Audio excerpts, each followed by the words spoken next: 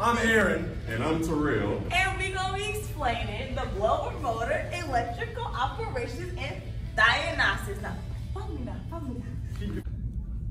So this is a circuit for the blower motor that we have.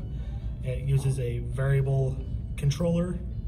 And so with this picture, the power will come from here, which is the body control module.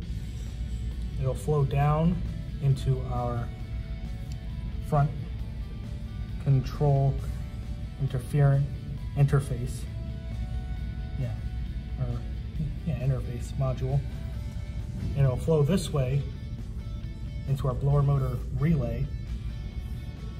This relay, once it has power, will close our switch here, which has power coming to it at all times, as shown by hot at all times.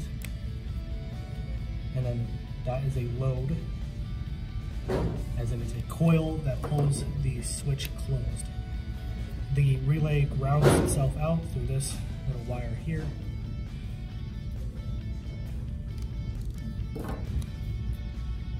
Grounds out. And the power comes from here, flows into the switch.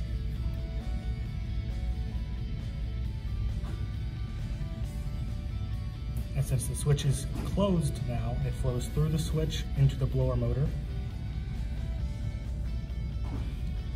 And the blower motor is our load. And the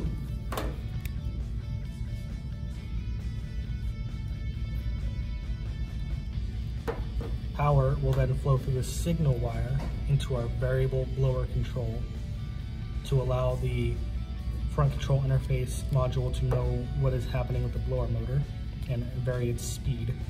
And then that grounds out here through this ground, and also grounds the blower motor here through this ground.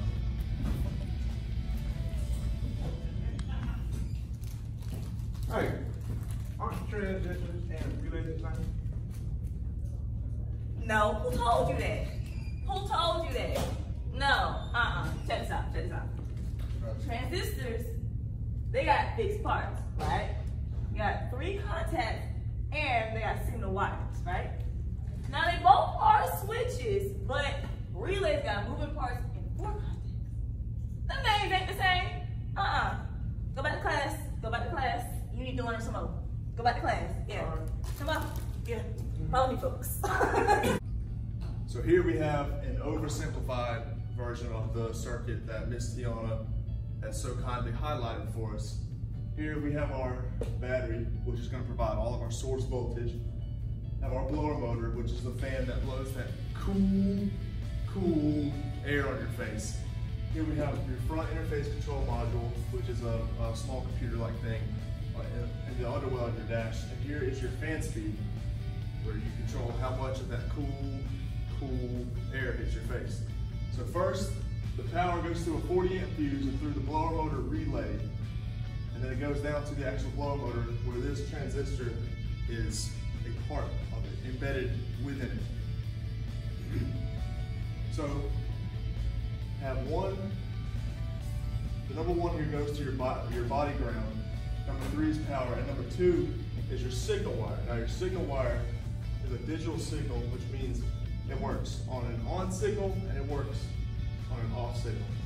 So depending on how much fan speed, you have a variable resistor in your fan speed switch, the part you touch and turn. It controls how much of a digital signal, how much of that digital signal is on or off, allowing your blower motor to blow faster or slower. Okay, I'm going to go a little bit more in depth with the blower motor. This blower motor has a built-in transistor. With this transistor, it has 3 main wires.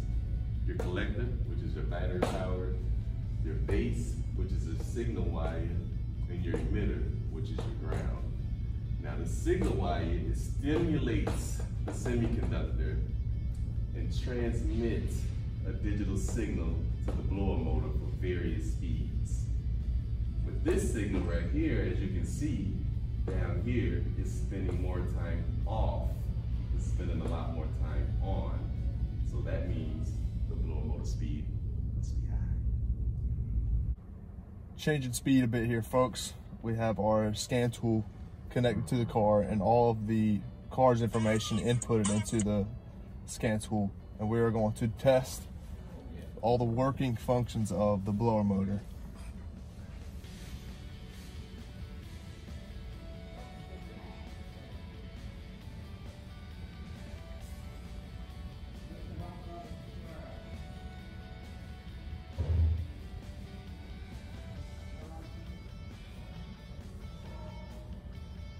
All right, so here we have all of our possible tests we can do. Right now I'm going to focus on showing the blower motor.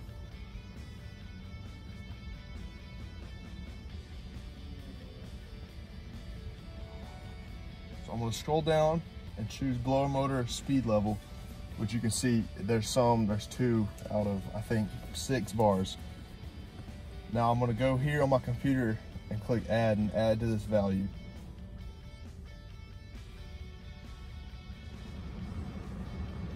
See the blower motor speed picks up.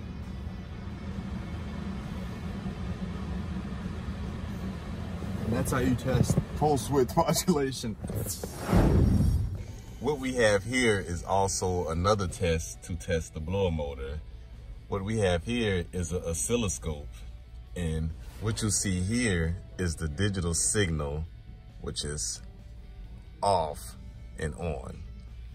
You see how it's spinning more time off than on? So we're gonna bump up the speed and you're gonna see the transition. See that? See how the on widening up? That means the fan is staying on a little longer. See that? It's spending more time off. On.